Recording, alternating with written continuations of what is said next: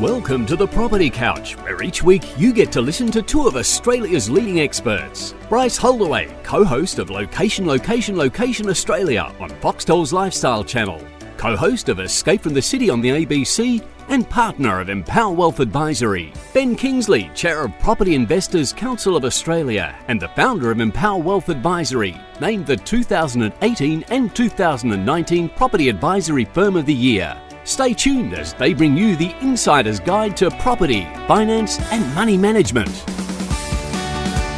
All right, folks, welcome back to the Property Couch. Hello, Ben. How are you? G'day, mate. How are we? Very good, thank you. Hey, I'm excited. Today's Q&A day. Our first for one. 2020. Very good. I know. But some great questions too. I can't wait to get into there are some good ones. I'm looking forward to it as well. But you wanted, before we push record, you're obviously excited to that your AFLW team. The girls are up and about. Yeah, 2-0. Top of the ladder. They had a bad couple of years, but you know we beat our arch rivals Carlton for the first time on Sunday Arvo. So good on the girls. Congratulations. And Fremantle's still on top, Ben. So just cool your jets. Of your competition. And we're undefeated as well. And we're used to being on top. So our female team's always been very good. Very good team. So yeah, and you beat the West Coast. West Coast. Yes, wow. Good work. So well done to the AFLW. It's getting better and better. It's just a good competition. Can't wait to see it grow. Exactly. So well done, folks. I am going to do my mindset minute theme today, Ben. And I'm going to do one where I think the first line, you're going to go, oh gosh, we've heard this before, but are you ready? All right, go for it. Do you know, Ben, that you are richer than 93% of people? In Australia or globally? Well, I'm glad you asked, because they're good qualifying questions, right? But not in money, but in time, Ben. Oh. Because you know how someone says that, and you obviously know that the wealth distribution in the world is heavily stacked towards us in the West. Yep. But not in money, but in time. 108 billion people, Ben, have lived throughout history. 93% of them are deceased. So what you have, you have what every king, every queen, every pharaoh, every ruler, every CEO as well, and celebrity of the past would give all their wealth for, Ben. Today. I thought you were going to do a did you know there for a second, but no, you brought it back to let that land. And that was, of course, I cannot get enough of this guy's stuff, Ben, James Clear. Yes. He just has these three thoughts, and I thought, when I read that first one, I thought, okay, I've seen the distribution of wealth sort of discussed before, but, and I must admit, I have been focusing a lot on what is the good about what we've got today rather than what happened last week, what have we got coming up. So there you go, folks. Hopefully that might land for you. That you have today, and lots of folks do not have that, so you're very fortunate. Beautiful. Hey, Q&A day. Q&A day. What do we got? We have got a heap of questions that have been sent in, and we have our team have put this on our desk, Ben, so that we largely unprepared, which is part of how... Yes, I have read them this time, which is good. I did have a quick read of them too before. But the first one's from Jack on Brisbane versus Melbourne and differing opinions. Yeah. So let's have a little listen to Jack's question now. Hi there, guys. Just want to say first up, I've only just tuned into your podcast recently and I'm absolutely loving it. I'm going to be buying a couple of books too. They got a lot of great reviews and yeah, I'm really excited to read them. Fellas, I'm looking at starting my property investment journey about this time next year, December 2020. Now, I'm following a couple of property investors. One guy, he's currently investing up in Brisbane. This other guy that I follow as well, he stays purely local in Victoria, mainly Melbourne. He's explained to me with the growth corridors, how they're not really growth corridors, Pakenham, Wyndham Vale, Tarney, Point Cook, and I've had a look in there. They don't average as much as what I thought they would. Nice places, but yeah. I can't afford to invest in Melbourne itself. And the difference in the two is one saying he's starting off people up in Brisbane, getting their introduction into the property market up in Brisbane for around about the 500k mark. And the other guy who invests only in Victoria, his suggestion was start out, say, somewhere like Bendigo or Ballarat. He doesn't believe Geelong's got good growth. I'm hesitant to go Bendigo or Ballarat because they are inland, but I'm also afraid that my judgment's being clouded. I grew up in coastal areas. I've always lived near the coast. I've always loved the coast. If you guys give me your opinion, that'd be fantastic. Well done again on the podcast. I'm absolutely loving it, and I've watched 7 episodes today. Okay, that was from Jack, Ben. Before we go ahead, just want to say, Ben, late last year, you and I decided that we would approach our publisher and we would buy some books and give them out to folks if they're prepared to pay for shipping. Now, that actually went really well over Christmas. Quite a few people put their hands up. So just saying that we are going to, every now and then, go and buy some more books, Ben, put them up. So if people want to go whilst they last, if you go to thearmchairguide.com.au, you can get a physical copy of our book if you're prepared to pay for shipping. We'll send it out to you. Or Ben, if you are still bootstrapping your research and your knowledge, you can go to Make Money Simple Again, ben.com.au, and you can get a free copy of the digital book so that you can check it out. So that was just because Jack said he was going to read the book, so there's a way to go and get it for free. Ben, what do you think about that? So there's a fair bit going on here. There's a lot. And it comes back to also what Jack's goal is. We all know that capital growth is king when it comes to investing in property. You are getting an asset. The higher the asset grows, ultimately the more you will be able to charge for that asset as well. But like everyone's circumstances, we all can't go out and buy the scarcest land in Australia, which is going to appreciate at the best value, right? So we have to have trade-offs. There are some trade-offs as part of that call. Now, obviously what Jack's doing is listening to different marketplaces and different opinions around what's out there. And there are huge amounts of opinions as to what's going to be a better story. My view has always been I'm bipartisan in the sense that I don't care which city, which state that property is in.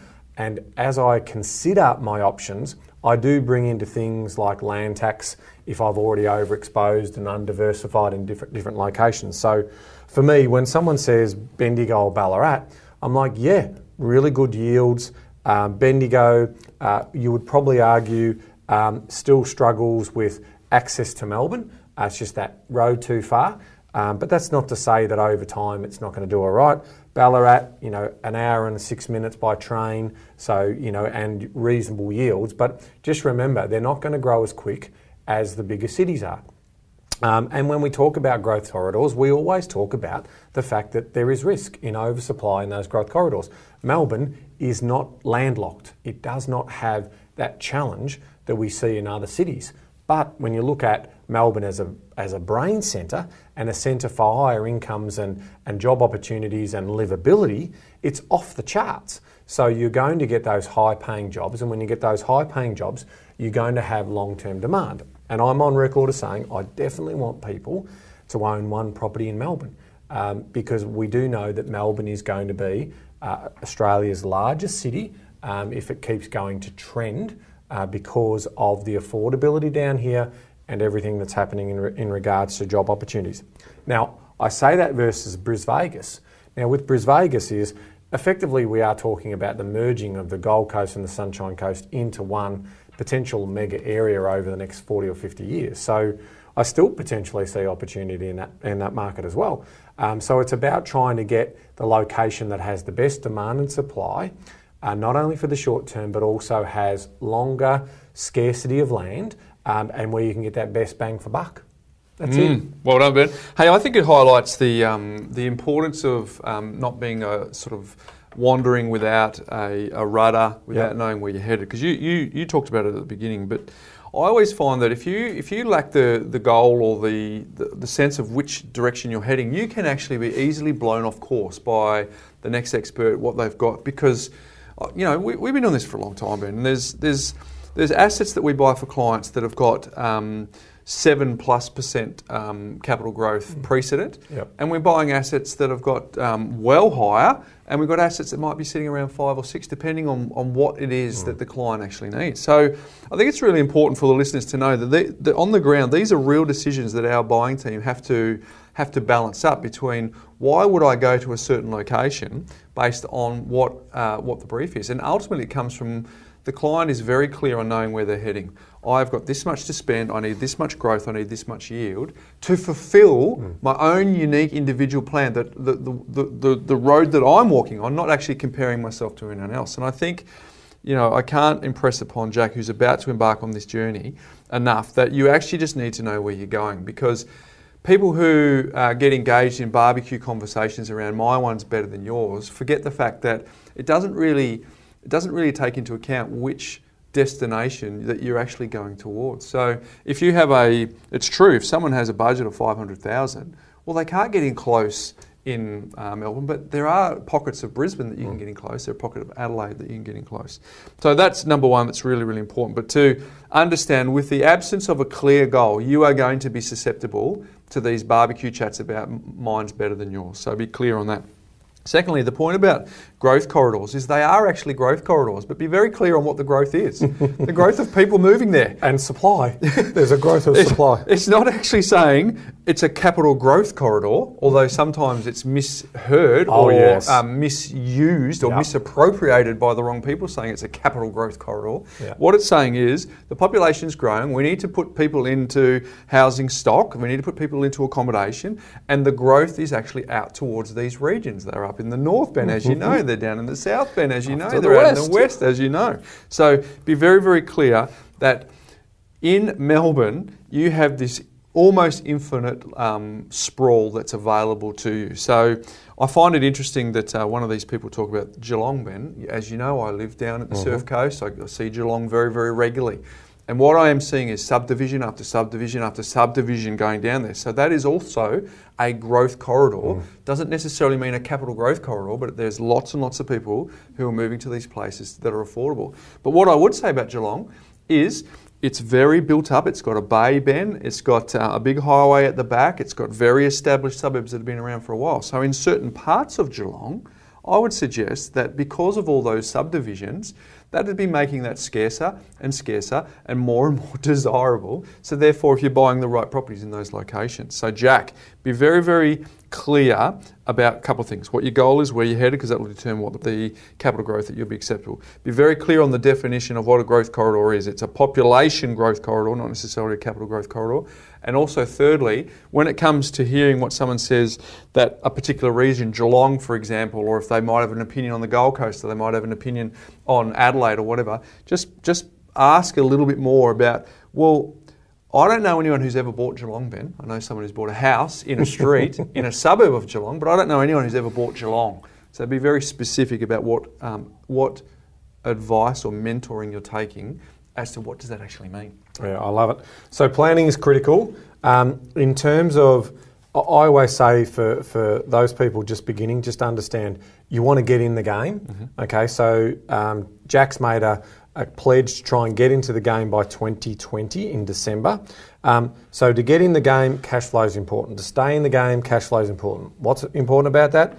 The surplus in that cash flow and any change in your cash flow, in the income coming in, because that's going to determine what you can buy. So the blend of assets, so whether it be high yielding and you're going to forego a little bit of growth, or you're going to try and get the magic of two, where you find those best locations which have also got some high yield but some growth, pent up demand there that will see some short term and then long term growth. Because once you get in and you get a bit of equity out of that property, you can then rinse and repeat into the next property and beyond. So great question, good starter for our Q&A for 2020. Thank you, Jack. All right, the next one is Nick from Switzerland, Ben. Switzerland. Hey, Switzerland. We've made it all the way to Switzerland. Hi, Bryce and Ben. My name is Nick. I'm calling all the way from Switzerland, although originally from the northern beaches in Sydney. My wife and I are both from the northern beaches, but we have been working here in Europe for the past 3 years, and we're looking to buy our first property back in Australia, Ben.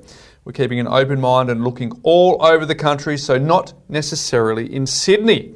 We have a general question about what type of strategy we should be looking for being non-residents for tax purposes, but Australian nationals, taking into account we can't take advantage of first homeowners grants or negative gearing as we have no income back in Australia.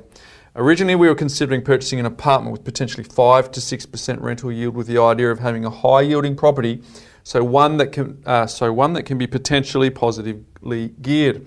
Gee whiz, I'm stumbling over my words today, Ben. What are your thoughts on this, Ben? You have encountered this on a number of occasions. We have plenty of clients who are expats looking to get their money back into Oz. There's a couple of things going on here. So the way in which Nick is talking is that this is an investment. Doesn't sound like it's going to be a PPOR. They may have a goal of coming back into a certain location. So I would say to you, Nick, I would work on what that long-term vision looks like for coming back to Australia if you are planning to come back, because ideally what we normally advise our clients is to, if they can buy a footprint where they may move back into, that's a great starting point, because that will be their principal place of residence at some point, and that has an effect. One of the things that a lot of people don't realise when they're a non-resident for tax purposes, and this is only general commentary, it's not specific to Nick's circumstances because we can't give tax advice, but if you are earning income in terms of rent that you get, Bryce, in Australia, that rent is offset against the costs that you have in this country. Now, what that means is effectively you may be negatively geared, whereby the cost is greater, usually the interest, compared to the rental income that you get. Now, that loss can't be offset against foreign income, as was pointed out here by Nick. But it is accrued. But is the big but. It is carried forward. So in the event that that property eventually does come to be positively geared, then all of those losses that you have accrued over that time will be offset against that property. So let's say it's potentially money in the bank. They never come back. Let's say they never come back. That is going to be offset against that income. So ultimately, the tax advantages are delayed. So if you're an expat and you're earning really great income and you want to deploy that income into assets, then I would highly recommend that Australia, for the expat, is a great place to do that. Now, there are some other tax legislations that are coming to pass in regards to ownership and selling properties that are going to play out. So we'll be talking about those in the coming weeks as that legislation gets more and more clearer, because we've got a few questions around it, and we'll share that with those people for all of our expat listeners. But in terms of what's happening here, I would always still go after a great asset in the best location that I can buy it in, and if my cash flow allows for that to happen, and then we can see them having a one or two great properties.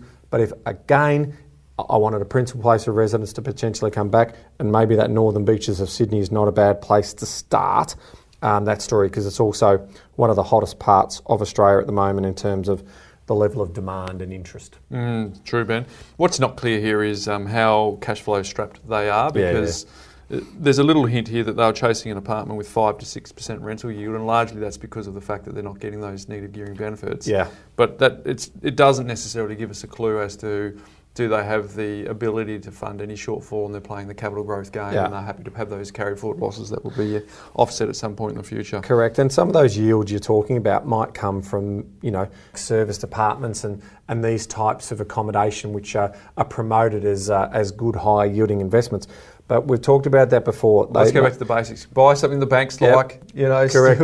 It's gross yield and your costs on those types of things. And remember, costs on apartments are also very, very high. So you want to get a low-cost apartment in the right locations and that has broad-reaching demand and appeal, as opposed to something like a serviced apartment.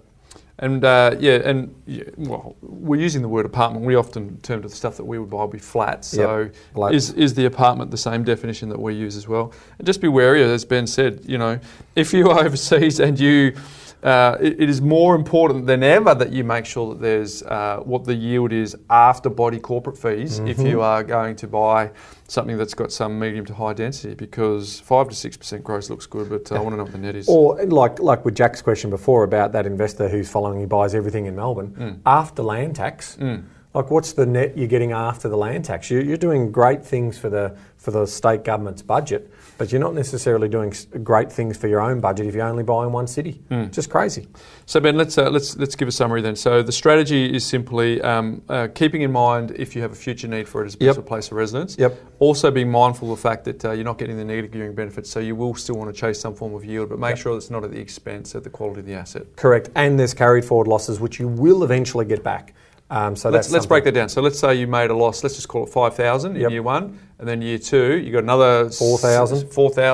So at the end of year two, you would have carried forward losses of 9,000. Correct. The following year, it would add by the next amount. Again, that's not tax advice. Please talk to your trusted advisor. But essentially what that means is, say you had that 9,000 offset, Ben, and then you came and earned $9,000, well then that's already tax-free money. Correct. So that would roll forward. So correct. Hopefully that's helped, Nick. Shout out to us because it would be clear to have a better understanding of what your cash flow position's like, but hopefully that gives you and everyone else who's trying your story on for size. Thank you for our question all the way from Switzerland. That's cool. I know, thank you from Switzerland. Hey, Nikki doesn't tell us where she's from, but upgrade now or later based on an economic forecast, Ben? Hi, it's currently mid-June. Just to show, Ben, that we do try and get to as many questions as we can. It's taken us about 6 months to get to it. Hi, it's currently June 27, 2019. Currently, my husband and I purchased a 3-bed, 2.5 bath, 2 garage, 243 square townhouse. Square metres, yep. Freehold in prime real estate, Hawthorn, Brisbane. Oh, nice suburb.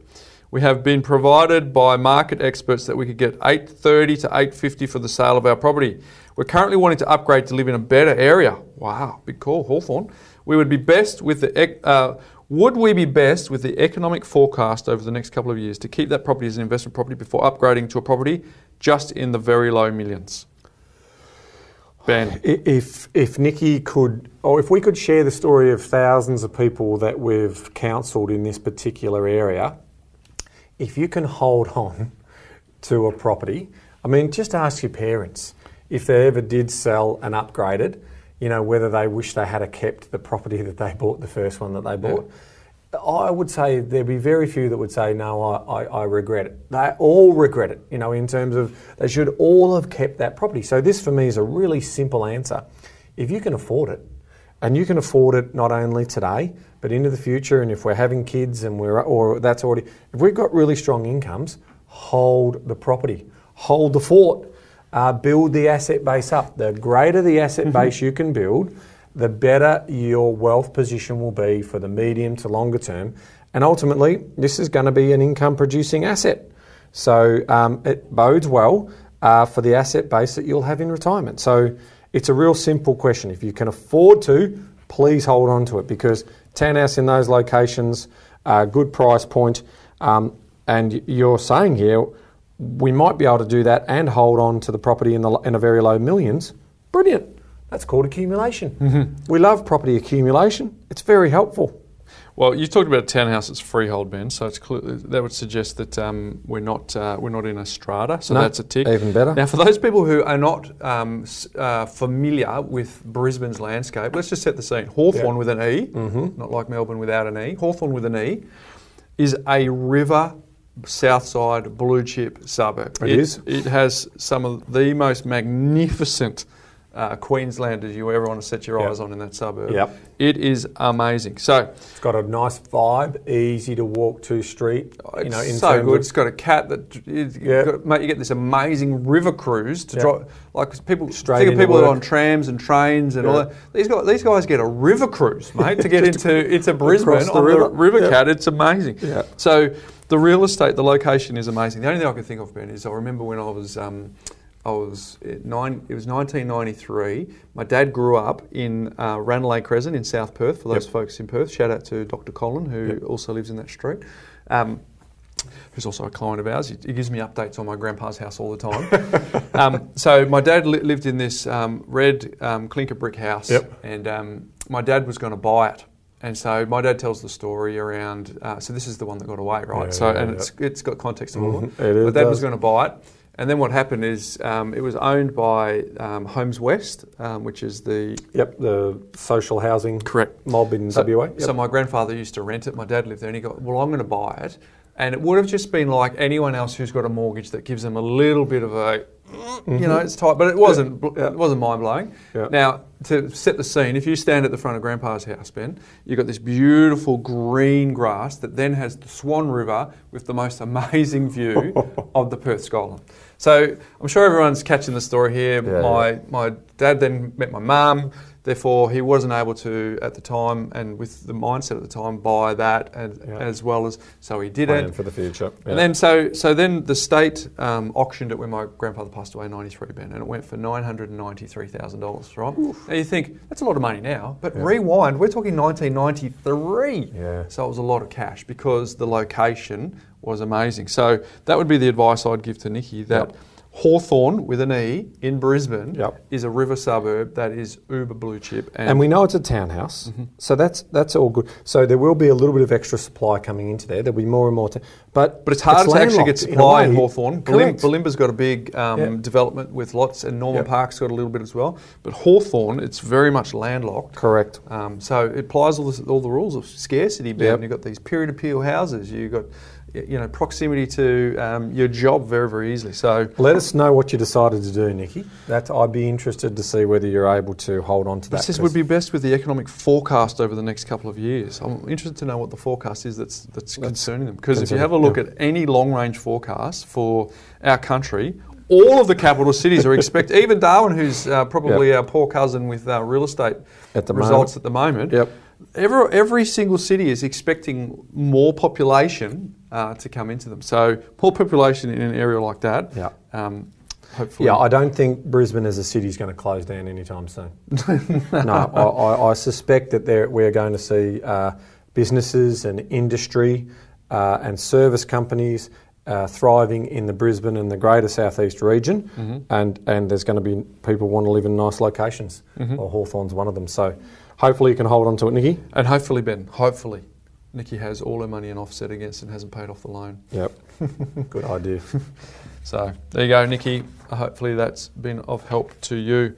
All right, Craig, on selling a property at a loss, Ben, or wait to recoup losses. That's the hook. That's the hook. All right, let's have a little listen to Craig's question now. Good afternoon, Property Couch. My name is Craig, and I have a question. My partner and I currently own 3 investment properties between us. 2 of these properties are performing quite well in terms of growth and low upkeep.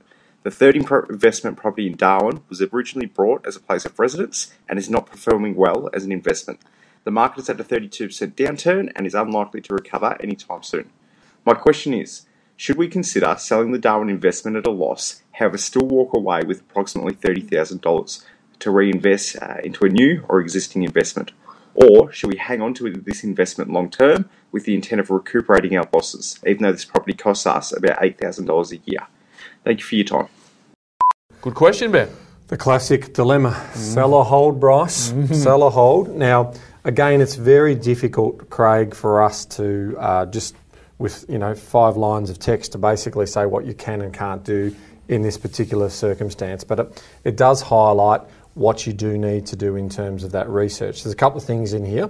Principal place of residence. Well, we never pay any tax on our principal place of residence currently, right? That's how the law is at the moment. You never know with governments of either side what they're going to do. But principal place of residence is capital gains tax free. Now, you've obviously turned this into an investment property and since moved away, and you've experienced a deterioration in the value of that property. Now, it's from that time point that you've had the capital value of that property or the valuation of that property to the valuation today, from the time that it's been a rental property, is potentially going to be what a capital loss may look like for you. So there's a bit of work that you need to do with your tax advisor in terms of what that figure looks like, because that's going to come into the consideration in terms of future plans around what you plan to acquire, and whether at some point into the future you are going to divest of your investment properties or one of them, because that carried forward loss could be material, especially when we're talking about a 32% downturn. And you're still going to have $30,000 currently in terms of what we would refer to as recycle funds to be able to invest into somewhere else. So if we look at the economics of Darwin, it continues to struggle. It may be struggling for at least the next 3 to 4, 5 years in terms of what that story looks like. So the question is opportunity cost, which you well point out. So, I mean, I know we talk about this before, but we do a detailed analysis in the sell or hold. I know it's our research platform. I know I'm doing a plug for it, but have a look at sellorhold.com.au. Run the numbers. It's free to sort of put your preliminary numbers in there. And then you'll get an insight in terms of what holding that property is going to look like. And then you've got to make a decision in terms of whether you think you can get a better return on investment somewhere else. Yeah, because how much is it costing you to hold it? Is all of the loss just a balance sheet loss and cash flow? It's fine, and it's also about having a think with your accountant or your trusted financial person about what major events are coming up in the future. You know, in terms of timing a loss with a gain at some point. So there's a fair bit going on there. Yeah, a good qualifier. If you want to do it yourself, that's the sell or hold thing. If you want a professional to do it for you, then look for a qualified property investment advisor who does this types of analysis. Now, they will charge you for their time, and it won't be, you know, a couple of $100. It'll be more significant than that. But if you want to know where the opportunity is and in terms of where your money starts making more money for you, that's what you want to know, right? That's making the invisible visible, and they should be able to give you some idea in terms of if you were to redeploy that money into a new location, when would you be back in front again? And then you make an informed decision as opposed to a guess. And that's important. Yeah, because Craig, it's probably worth sort of giving you some encouragement that we have had plenty of scenarios where people have come into our office, done some planning process, and they've had what they would consider a dud, and in some cases we trade through that so that they can keep it, and it might be performing cash flow wise, and there's other times when it just makes sense to do it. So there's no you know, it's horses for courses. Correct. We've got no emotion attached to it, right? Ultimately, we would traditionally be a hold versus a sell. We want to see a compelling argument for a sell, but so do you. I mean, ultimately, you need to see again the numbers and the due diligence of what's gone on in regards to doing that work. So it is a conversation potentially with a professional, but you can start off by kicking the worksheets through the sellerhold.com and .au and have a look at that. Oh, I guess you did say that, Ben. The point of sellerhold.com, sure, there is a commercial thing for us, but there is a free bit that gives you an awesome amount of information. You'll start to understand your capital gains loss. Yeah, because it's just capital gains loss in this case. So all the questions are in there that will give you that estimate that you can then validate with your in costs, your recycle costs, Correct. your out costs, and some of the things that you might not have even thought about, just to start lubing the thought process for you. An informed investor is a smart investor. Yeah, very good. So hopefully that helped, Craig. Hey, got this one from Scott, Ben. Yes. Let's have a listen to Scott's question. Hi guys, Scott here. I've been on board following the podcast since April 2015 and have loved the journey. Almost 5 years in, and I thought it was finally time to hit you up for some advice. My wife Teresa and I live in regional WA with our 2 kids, aged 7 and 9. Both of us work full-time for a state government department, and we currently earn $270K a year gross combined. We own 2 properties in our hometown of Perth. Our first house in Bibra Lake, shout out to Bryce, which is valued at $430 with $350 owing. Our other property is a 1940s weatherboard cottage, 5 k's from the city, with owner-occupier appeal, valued at $630 with $500 owing. So our total LVR is about 80%. Both loans are interest only, and both properties have reliable tenants in them, paying $350 and $410 a week respectively. We aren't big spenders and have no personal, car or help loans. Due to this and the fact that our employer has heavily subsidised our rent whilst we live regionally, we've quietly amassed savings of $320K, which currently sits in an offset account. We intend on staying in the bush for at least another 2 years before heading back to the big smoke. And in this time, we anticipate the $320 we currently have will grow by $75K each year, in which we don't do anything with it. However, I'm sensing there's a huge opportunity cost here if we leave things any longer. Any advice as to what our next move should be would be very much appreciated. Keep up the stellar work, guys. Wow, good savings record. Unbelievable savings record. I mean, when we talk about, I look at these numbers and I go, potential, opportunity. Because I can quickly do the numbers. 430 valuation on one property, 630 on the other. That's $1,060,000. Yep. Right. We've got debt of 350 and debt of 500. So our debt is 850. So that's the LVR he refers to as 80%. But he's not factoring in the money in the offset. It's an offset. So this is also really important for people to understand, because we assume that people might understand this. So our job is to sort of explain that your LVR, your loan to value ratio, when you focus in on that 320 of offset, is actually, your true debt is really 530. So if you were to take that 320 and plug that into a loan, then effectively your debt is only 530, which means your LVR is 50%. Now, if I saw an LVR at 80%, I'm saying, no, let's just sit back and wait until we get a little bit more equity in the properties. But no, what we need to be doing is, these guys have an amazing opportunity. Scott and Co have an amazing opportunity to accelerate that in terms of what that looks like for them. However, it comes back to personal goals. What's your goal here? What do you want to achieve? We can make more money for you. There's no doubt there's a massive opportunity here. You have money that's not working hard for you. You could have money that could be working significantly hard for you and Teresa. So it's important to understand that. And then it is about, you've obviously very conservative with your spending. You've documented that for us. So really strong incomes, 270 gross household income combined. What do you want to do? I mean, if you're not living a big lifestyle and you don't want to live that big lifestyle in retirement, then you probably could just keep saving and pay those two off and that's it.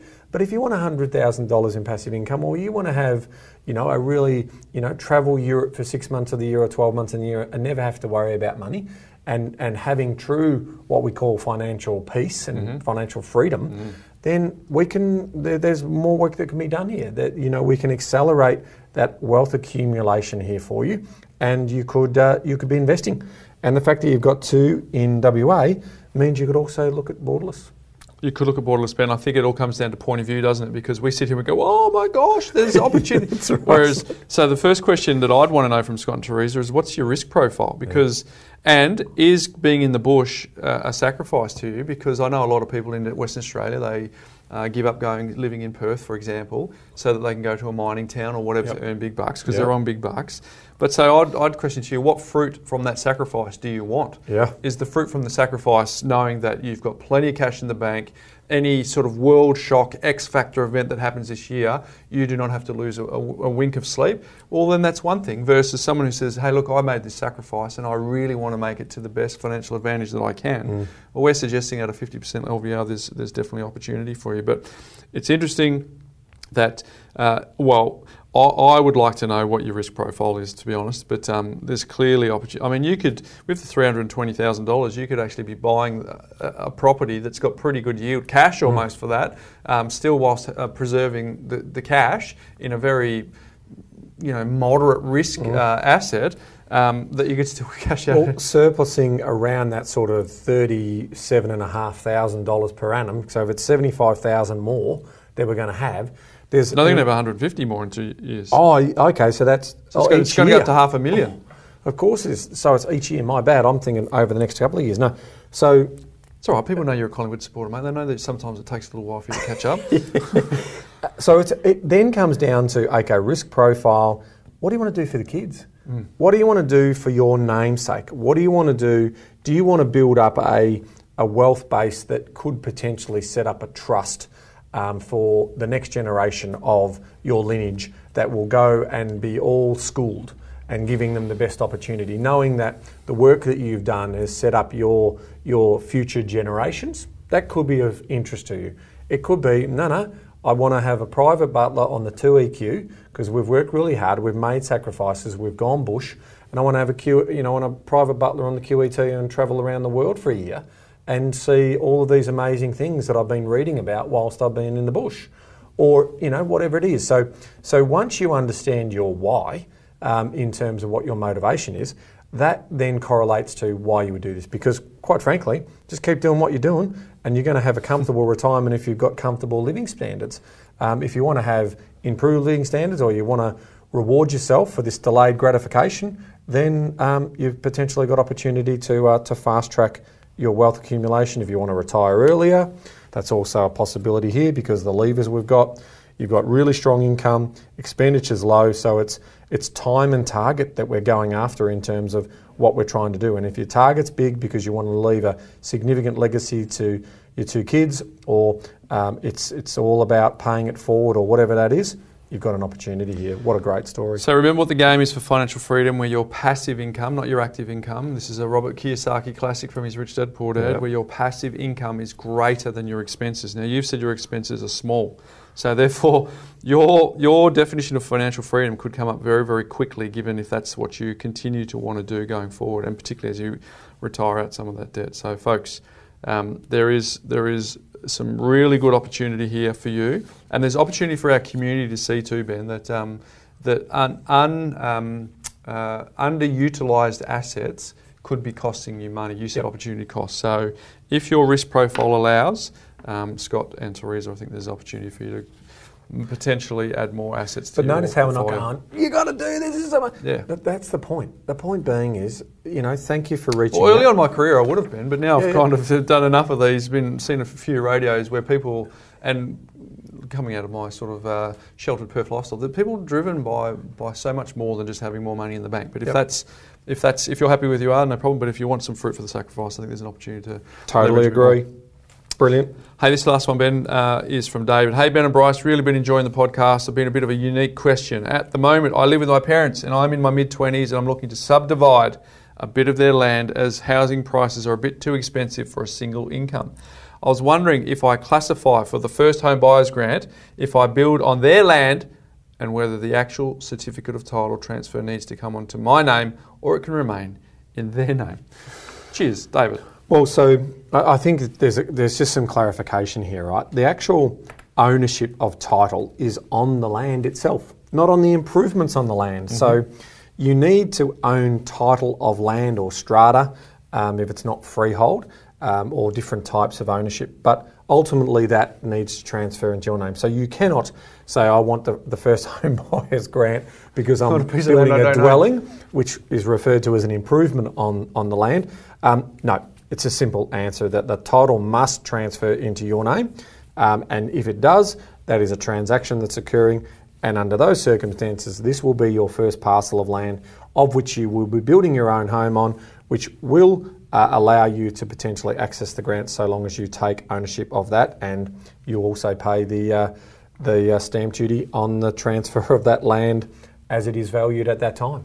The end. Enough said. Well answered, Ben. I like it. So hopefully that's helped you, David. Thank you for your question. Thank you for yours too, Scott and Teresa. We also had a great question from Craig, Ben. We also had one from Nikki, from Nick from Switzerland, and Jack regarding Brisbane versus Melbourne. So that was a bit of fun, Ben, just to kick off the year with our Q&A. Please keep them coming in. We love Q&A Day. We will continue to do more and more of them throughout the year on a big 2020 that we've got planned on the Property Couch. Ben, my life hack today. Yes.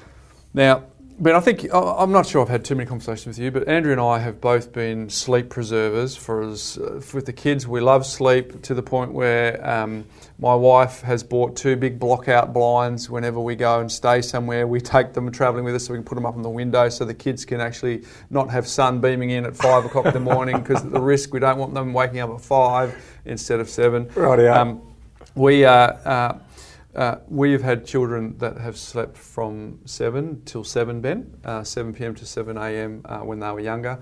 I know there's listeners who just want to reach out and stab me right now because there are plenty of listeners who are struggling with sleep.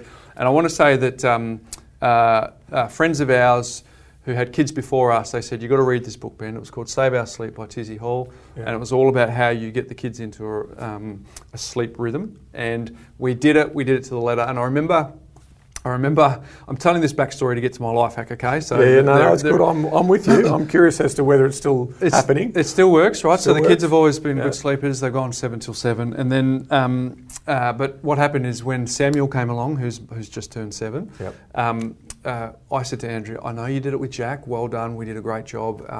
But it's not going to happen with Sam. We're tired. I'm travelling. I'm coming home. I'm getting home on weekends. I'm exhausted. She just gave me this look of, mate, you watch me. My sleep is important. You watch me. And so she did actually transition Sam into it. So that was just the background that we are always trying to preserve the sleep for the kids. So we've got this what we call the kids' highway strategy, Ben. Yep. Because under no circumstances do we want the boys to fall asleep in the afternoon. Because what it means is they'll be awake at 10 o'clock at night. Yes. Midnight won't happen. So as you know, we've got to drive up and down the Geelong Highway or take long trips. So we have what we call our Kids Highway 9-minute strategy. Yep. So we do not want them both on technology, right, for the entire trip because anyone who's got young kids, Ivis, you'll learn this over time, that if your kids are in the car watching an iPhone for extended periods of time, just watch the meltdown when you get home. It's just horrific, right? Mm-hmm. So what we decided is, well, if we're going to preserve the sleep, for me and Andrew to make sure, But we don't want them to be on an iPhone. How do we serve those two masters? So what we did is we now just give them one phone, Ben, in the highway, one phone which they've got to swap between them. So they have a 9-minute strategy. So they can do what they want for 9 minutes, and then we set it. So the other person is watching the clock like a hawk, right, to make sure they know when it's their turn. So they're setting mini goals. They've got a little bit of delayed gratification. Importantly, they're not falling asleep, Ben. Like it. But here's the little kicker, right, because you're going to come to the point where... come on, Sam, it's Jack's turn. Oh, I just want to finish this. And after that, I'm thinking, this isn't working. So what I do now is I say, all right, Jack, you keep count. However many minutes it takes for Sam to pass it over, you can get 2 minutes, so you can take some of his time. Sam hands it straight to him straight away, because the idea of his brother getting one of his minutes is right up there with just like poking his own eye at the sharp stick. Good strategy. So what do we got? Delayed gratification. We've got mini goal setting, Ben. Of course, we avoid the massive meltdowns that come with the overload of screen time. And of course, the overall goal here, which is what this is all about, it means that Andrew and I don't have to wait up until 10:30, 11 o'clock at night with the kids awake. So taking screens away from children.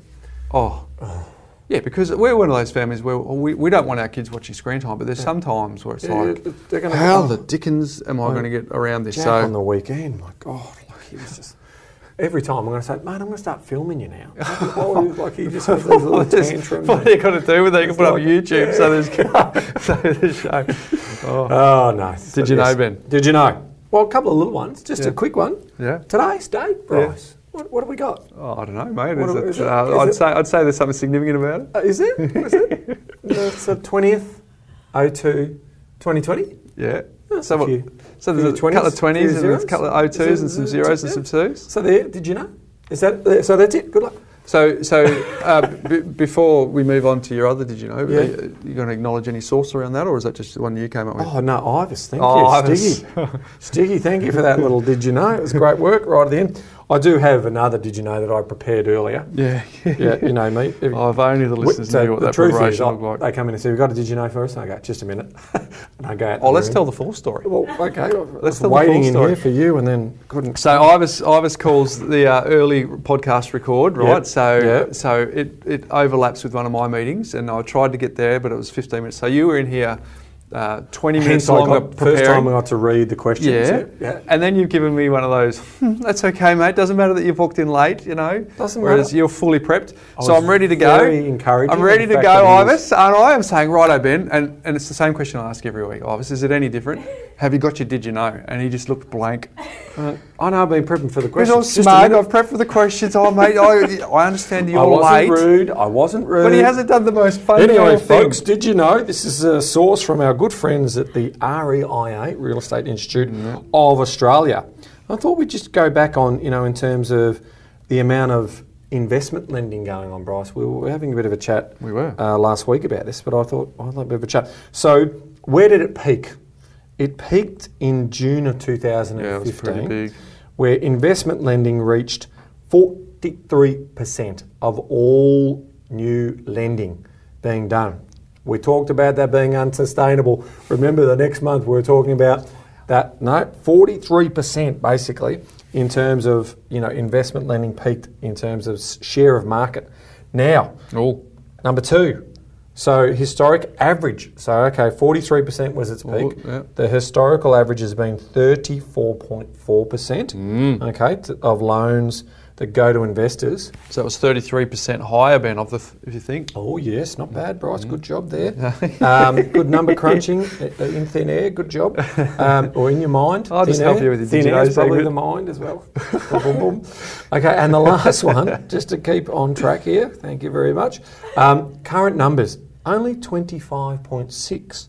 So a portion of overall home loans currently going to investors is at lows. Very, very low time. Well, we did talk about that, but what we think is a lot of that's actually come out of the new and sort of medium high density and the off the plan. The off the plan and the house and land packages are on the nose, right? For investors, they're finally getting it, which is great news. And hopefully podcasts like ours are making a contribution. Well, let's hope so. Pivoting away from some wrong decisions and making some right decisions. Because it'd be nice to keep it at that sort of level so people don't get stung in buying those medium and high density apartment blocks that are homogenous and built en masse. That's the stuff that doesn't perform. So there you go, Bryce. Just some did you know numbers around investment lending as it currently stands from our friends at the Real Estate Institute of Australia. Very good, Ben. No, I did not know that. Thanks for the update, folks. There you go. Hopefully that was helpful. Thanks to all those who contributed. Hopefully hearing their stories or their questions helped you with maybe one of the questions that you might have had. But if you've got something that you want us to handle on the podcast, go to Ivor's Facebook, info at the Property Couch. There's a whole range of ways to reach out to us. But we'd love to tackle those in an upcoming episode, Ben. But until next week. Wow, just quick little plug for selectresidentialproperty.com.au. Remember our specials, 20% off, TPC 20 for locationscore.com.au, suburbgrowth.com.au. Only available to our community. Only to our community. So it finishes at the end of February. That's why I was giving a quick shout out. But Bryce, remember, knowledge is empowering, but only if you act on it. Love it. See you next week, folks. Hey there folks, Bryce Holdaway here. Before you go, if you're new to our community and only listened to maybe a handful of episodes, I thoroughly recommend that you go all the way back to episode number 1, where we unpack all of the foundations when it comes to property investing. Now for those of you that might be a little bit time poor, I've got good news for you. We have a binge guide that you can download straight away, which summarises the first 20 episodes where Ben and I unpack the foundational pillars of the A, B, C, D, and so much more. And you can get that straight away. If you go to thepropertycouch.com.au/TPC20, you can download it and consume it whenever you want. It's completely free and available now. And for those of you, just a quick reminder that nothing we've spoken about today constitutes financial advice. We recommend that you reach out to your licensed professional advisor so that you can look at your unique circumstances before acting on any information. Now don't forget, go to thepropertycouch.com.au/TPC20 and get your binge guide today.